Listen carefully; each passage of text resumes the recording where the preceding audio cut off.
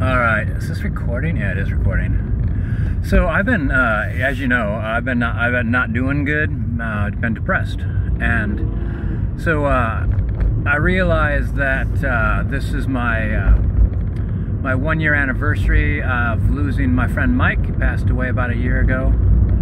And I realized, here's why I didn't connect. Two problems. One problem is I didn't talk about how I felt about Mike to anyone really, and the few people I did, I knew were going through their own thing. So whoa.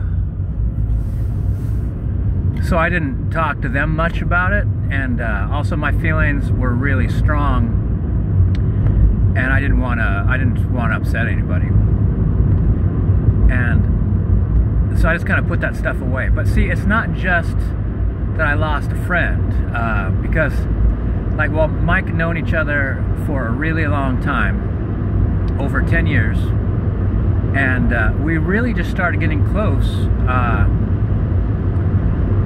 like in the last few years of his life. And like, I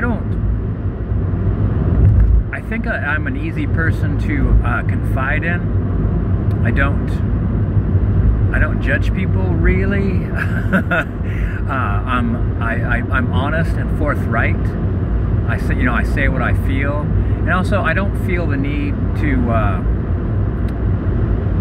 share things. You know, if someone tells me something that's important to them, you know, I figure it's like a gift to me. That knowledge is a gift. And so I think that Mike told me a lot of things, and like, it was kind of like the different aspects of his life, like all the slices of the pie, you know, like, and each of these pies was like, each of these aspects of his life was like, there were things in each aspect of his life that were not turning out like he wanted or like he expected. And the culmination of all these things hit him really hard. And at first he was just like, he was so stoic about it. But some of the things that happened, I thought that, like, I think he thought there was some like water under the bridge, and I'm like, some things are not. Sometimes it's never too late, you know. And the thing that about like saying something or doing something, sometimes if you have that impulse over and over, the answer is to do it. You know, like if it's a mistake, well, that's how you learn, you know. And you don't have to do it again. If you have the impulse to do that again, you know, well, that actually doesn't work out like I thought it would. But sometimes it works out, and the only way that was ever going to work out is if you were going to try it, you know, if you were going to say it or go for it, that kind of thing. And I think that I was getting through with a lot of that concept of like, your pie, that's not too late for your pie, you know, like all the things that you were hoping for, and all those ways that it could have turned out. It's not too late. But then it was, you know, then it was. And I looked into like my life, and I looked into life in general, and I saw all these things, you know. I saw the things that were like, that were bothering Mike in everyday life, and I was angry at those things, you know, and I'm still angry at those things. I'm angry that the way of things is this. This is what happens, you know? And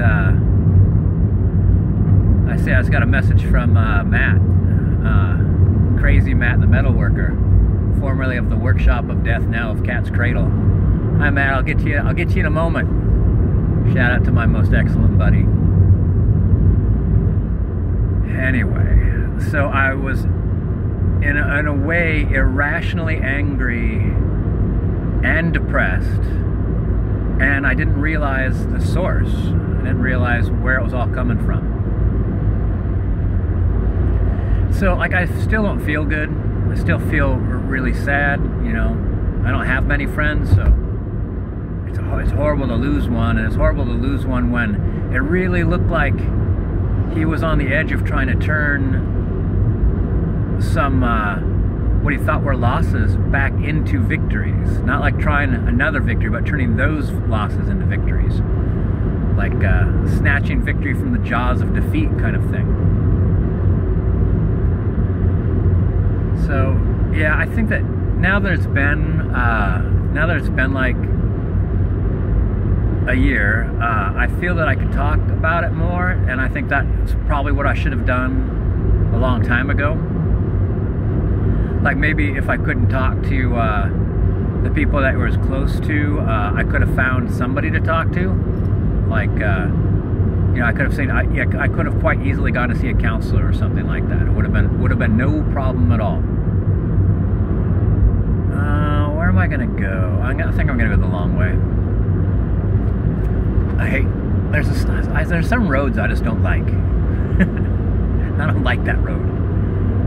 So it feels good to get to the core of that, because that was part of the thing. It's like I kept wondering, like, why the hell am I so bummed out? Like Geeb was busting my balls about that in my last video, and I took down a bunch of my videos because it's just depressed video after depressed video after depressed video. So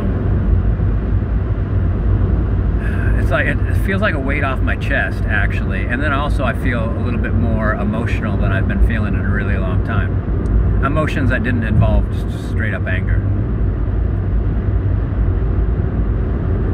I think that there's like the top 5 stressors that human beings have. I think that off the top of my head, I'm gonna guess like death, moving, the ending of a relationship, and I can't think what the other 2 are.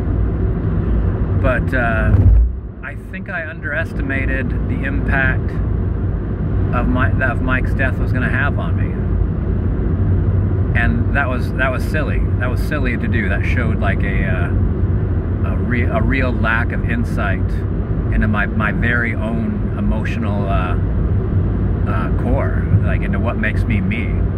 To just think that I could just say like, oh yeah, oh well. I didn't say oh well, but like as far as like taking care of the emotions, like if you don't process the emotions that you have, something's gonna happen, and they're not just gonna go away. So, all right, thanks for putting up with all my depressed videos and shit.